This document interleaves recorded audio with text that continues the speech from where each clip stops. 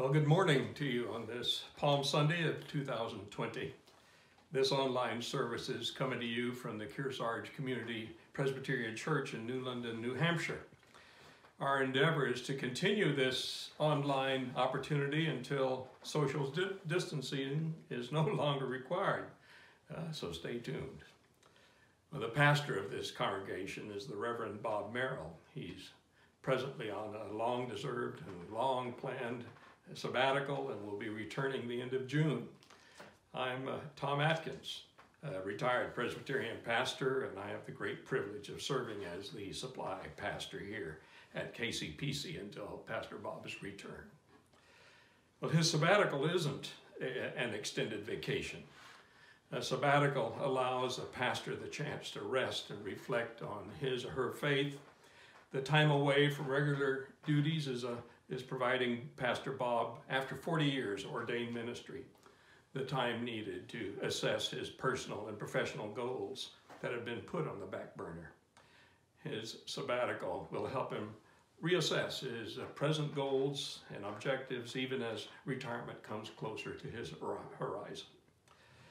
And even though he's not in our area, almost daily he remains connected and involved in the life of this congregation online with the online communication. We can all be assured that especially during this very challenging and unexpected pandemic, we here at KCPC will always be on Pastor Bob's mind and in his heart. And indeed, my brothers and sisters in Christ, we are all being shaken, burdened and challenged in this lifetime by the worldwide COVID-19 virus. It's as if we are now being sequestered into a forced sabbatical by this disease. Yes, this is a time when we, each in our own way, will be assessing what is important in our lives, our health, our loved ones, our livelihoods, and certainly our faith. Well, this Palm Sunday is our remembrance of how the clamoring crowds in Jerusalem were so hopeful that God was sending someone to bring salvation to their world, someone who would bring a sense of peace and transformation in their troubled lives. And so let us also come together now through this electronic phenomenon as individuals and as a family of faith to proclaim, "Blessed is he who comes in the name of the Lord." Let us pray. Lord Jesus Christ, our true physician and healer, be merciful to us and bring us your aid in these troubled times. Heal all our sickness and every affliction of your people. Drive out our infirmities of soul and body. Free us from all disease and especially from this pestilence. We place in your gentle heart the elderly, the frail, people with disability, children, young people and families, our indigenous people, and those who are poor, lonely, and isolated. As you walk with us, free us from fear, and give us patience and hope together through our loving care for each other. In your mercy, deal also with the causes of our frightful condition, that in curing our lack of faith and spiritual weakness, you may also remedy our bodily ills. On this Palm Sunday, O God, we place our trust in you through our promised Savior, our risen Lord, who lives and reigns forever and ever. Amen. Well, this morning, as our call to worship, I would like to share with you a litany that comes to us from Psalm 118. Listen now what these words from Psalm 118 says. Give thanks to the Lord, for he is good. His steadfast love endures forever. Hosanna to God. Hosanna in the highest. Let Israel say, his love endures forever. And all who fear God say, his love endures forever. Hosanna to God. Hosanna in the highest. With the Lord on our side, what can we fear? What can mankind do? Hosanna to God. Hosanna in the highest. We shall triumph over those who surround us and stand in confidence in the Lord our God. Hosanna to God. Hosanna in the highest. The Lord is our strength and our might. The Lord has become our salvation. Hosanna to God, Hosanna in the highest. Hosanna to God, Hosanna in the highest. Amen. Well, just as we're into the habit now of having to cleanse ourselves, our hands, to wash our hands regularly, that's also a part of our spiritual life too, that we need to come in confession to the Lord about our sins and ask for God to cleanse us from our sins. And so listen now to this prayer of confession. O Lord, who on this day entered the rebellious city that later rejected you, we confess that our wills are as rebellious as Jerusalem's, that our faith is often more show than substance, and that our hearts, as regularly as our hands, are in need of cleansing. Have mercy on us, Son of David, Savior of our lives. Help us to lay at your feet all that we have and all that we are, trusting you to forgive what is sinful, to heal what is broken, to welcome our praises and to receive us as your own. This we pray through your saving grace. Amen. Amen. And there's assurance that indeed we are receiving cleansing and forgiveness through this assurance that comes also to us from Psalm 118. Let those who fear the Lord say, his steadfast love endures forever. Out of our distress, I called on the Lord. The Lord answered me and set me free. The Lord is my strength and my song. He has become my salvation. I shall not die, but I shall live and recount the deeds of the Lord. And so it is. In Christ, God answers us and sets us free. In Christ, we are forgiven. Thanks be to God. And at this time, I had asked Jason to provide us with music at this time.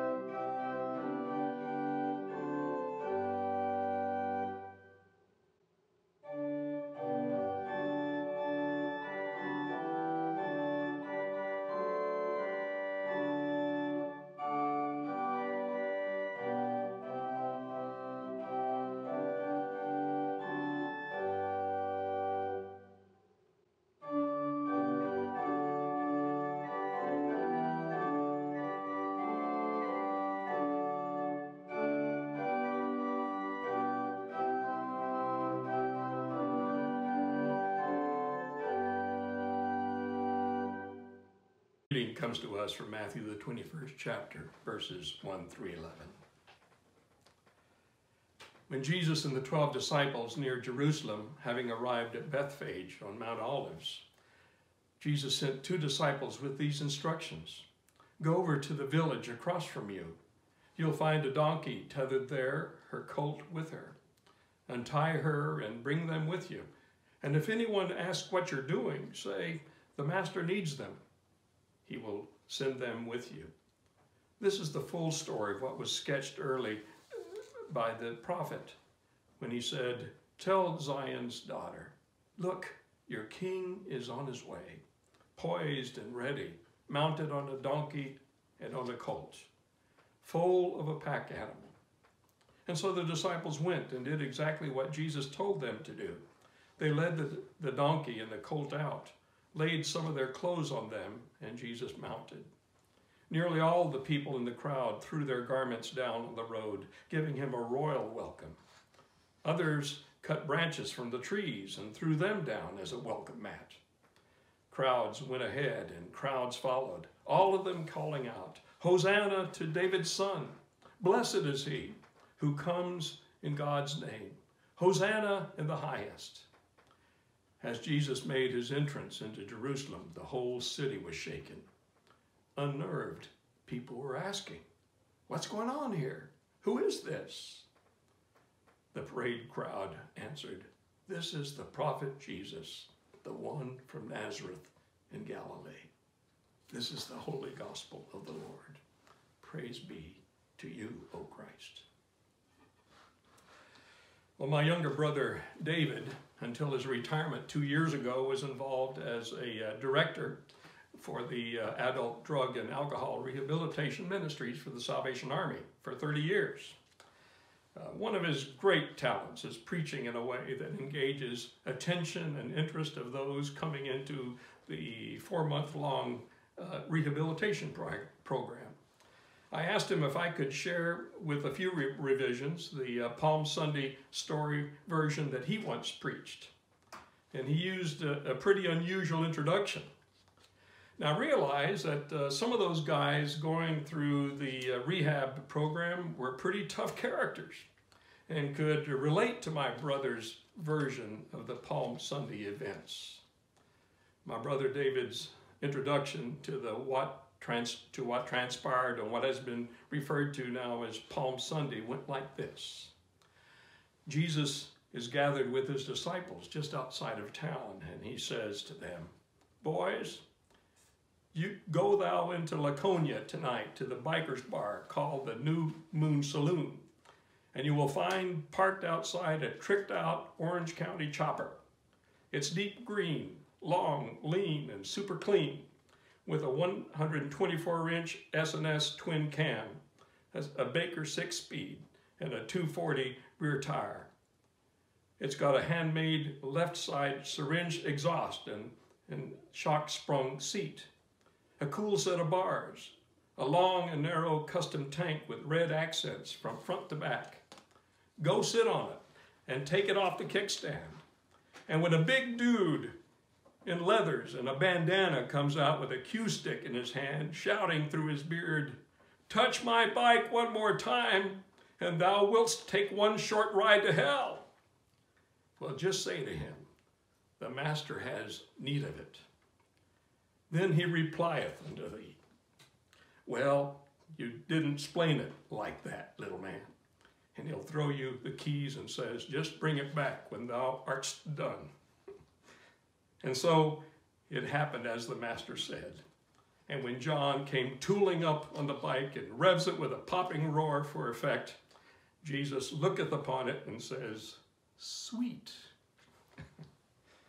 Well, my brother David ends his gospel version with this comment. Maybe it didn't happen exactly like that. The twin cams hadn't come out until much later. Well, that was the end of his introduction. Well, by the way, my brother is a motorbiker, and he obviously knows how to describe a smooth riding bike. Well, clearly, Palm Sunday is one of the most joyful days of the Christian year. It's a day that involves a king and a colt, plus crowds and cloaks. They weren't social distancing that day. Jesus arrives in Jerusalem as a king. He's riding on a colt, and crowds are laying their cloaks on the ground before him as he rides, and they're crying, Hosanna to the Son of David. Blessed is the one who comes in the name of the Lord. You see, the people are tired of their corrupt King Herod, and they want Jesus now to be their ruler.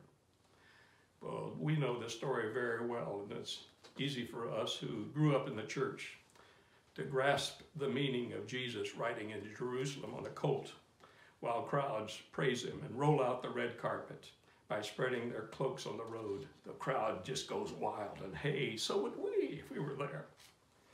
Well, we wave our palm branches, and everyone is shouting and jumping and jostling to get a better view. The King, the Son of David, is coming.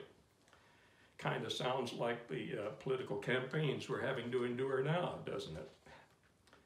But maybe more so than ever this Palm Sunday, we really want Jesus to be our King and to rule our world with love and justice and to bring healing to a world suffering and dying from a pandemic. But the Palm Sunday story is just not about a king and a colt or a crowd and their cloaks. Perhaps Palm Sunday would be easier to understand if we had our own version of the story. If our own version of the story, in our own version, Jesus would be riding into town and confronting King Herod, and the one with the biggest crowd, with the most electoral votes, if you will, could win. But our expectations are turned upside down.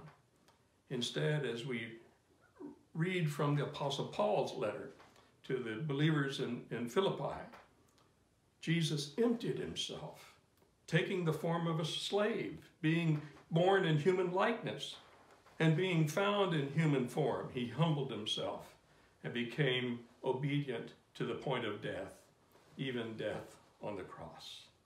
Jesus emptied himself, taking himself the form of a slave so that he looked for all the world like an ordinary, very common, nondescript, perhaps even marginalized human being. But precisely because Jesus emptied and humbled and lowered and abased himself, God exalted him and made him the king of all creation. Well, maybe, just maybe, as the church is now required to distance itself from our cozy pews together, our theme this year should be for us to get off our donkey. That theme isn't about making a disparaging remark about Palm Sunday, or certainly not about Jesus riding a donkey. This season theme has to do with the parable that Jesus told of the Good Samaritan, and how the Samaritan got off his donkey to help a desperate soul who had been beaten and robbed and left half dead along the road. You know the story. When other respected and religious travelers had avoided any effort to assist the wounded man, it was the Samaritan instead, the one who came to the man's aid to put him on his donkey, and then paid for the man to receive shelter and care until he was well. The Samaritan became the servant of the one in need. So, get off your donkey is our challenge to all Christian believers. Go the extra mile to be God's answer, to be God's servant to any who are in need. At the end of the triumphant parade, Jesus also got off his donkey and went to the extreme to bring salvation to people dying from their sins. And that's the Good Friday story and the triumphant story of Easter. But what's the first thing we read in the Gospel of Matthew immediately after Jesus' triumphant ride into Jerusalem?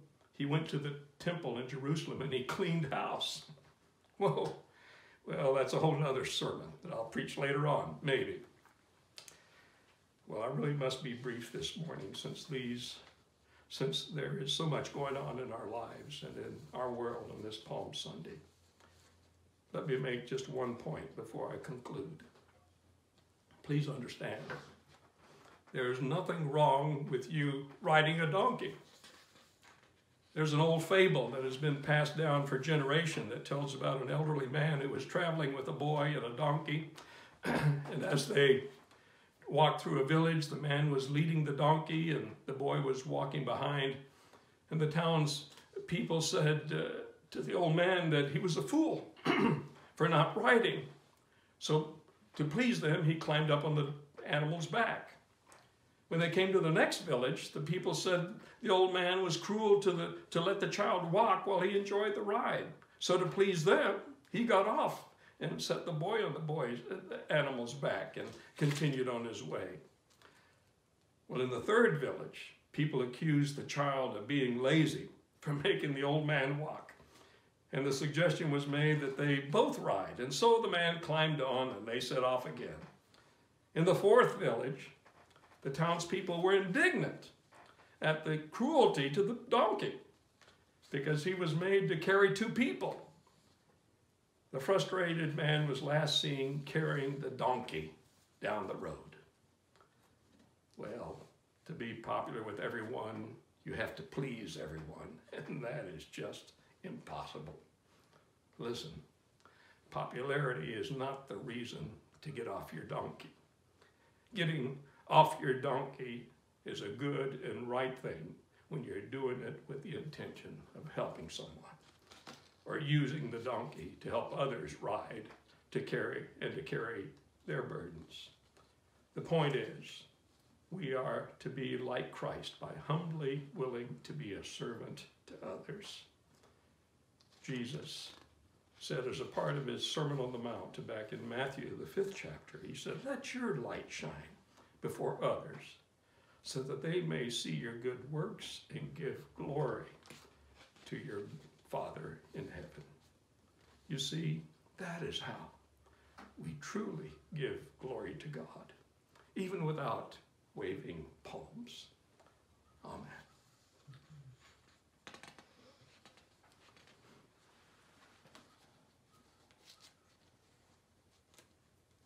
But we're all concerned and burdened about what people are going through in this time. We may know them personally.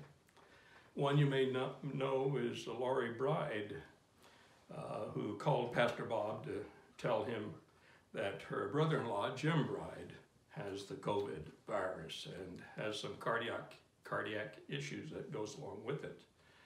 Fortunately, at this time, as far as we know, he's in stable condition. Jim Bride is Peter's brother. But also, you may want to know news about Paul Clark. He died in a Miami hospital late Saturday night.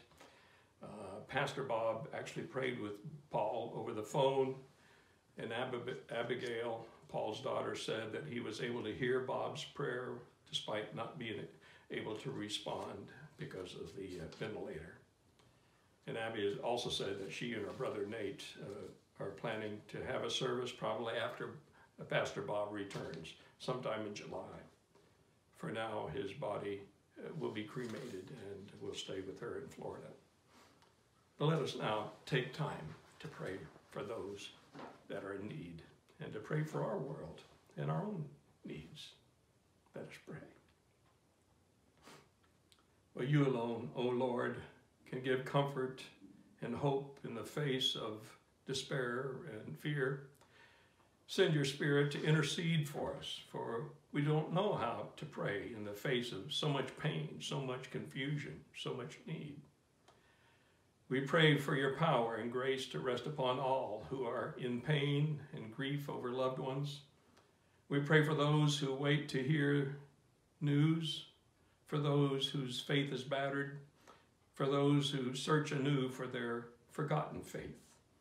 We pray for all who struggle to understand this circumstance. Assure them all of your faithfulness and grant them your peace that passes understanding, that they may know that through Christ, death no longer has the last word. We pray for the sick and infected, O God. Help and heal them. Sustain their bodies and spirits and contain the spread of infection. We pray for our vulnerable populations, for our elderly and those suffering from chronic diseases. We pray for the young and the strong. Give them the necessary caution to keep them from unwittingly spreading this disease. Inspire them rather to help. For our local, state, and federal governments, O Lord, we ask you to help our elected officials as they allocate the necessary resources for combating this pandemic. And we certainly pray for our scientific community that's leading the charge to understand this disease. Give them knowledge and wisdom to come up with answers we need. We pray for our frontline health workers. We thank you for their vocational call to service. We also pray, God, that you will keep them safe and healthy, and keep their families safe and healthy. Help them to be knowledgeable about the diagnosis and treatment of this disease. Help them to stay clear-minded in the midst of this surrounding panic. Give them compassion for every patient in their care. And oh God, help Christians in healthcare to exhibit extraordinary peace so that many would ask about the reason for their hope. Give them opportunities to proclaim the good news of the gospel. And oh Lord, we trust that you are good and you do good. Teach us to be your faithful people in this time of global crisis. Help us to follow in the footsteps of our faithful shepherd Jesus, who laid down his life for the sake of love. May we love, serve, and worship together, being filled with faithfulness and joy.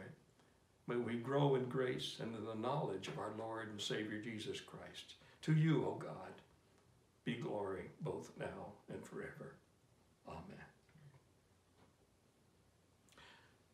And again, Jason will be providing us with special music, and especially at this time, I've asked him to share with us the music for Great is Thy Faithfulness. But let me share with you the words of that hymn as our closing hymn. Great is thy faithfulness, O God my Father. There is no shadow of turning with thee. Thou changest not. Thy compassions, they fail not. As thou hast been, thou forever wilt be. Great is thy faithfulness. Great is thy faithfulness. Morning by morning, new mercies I see. All I have needed, my hand hath provided. Great is thy faithfulness, Lord, unto me.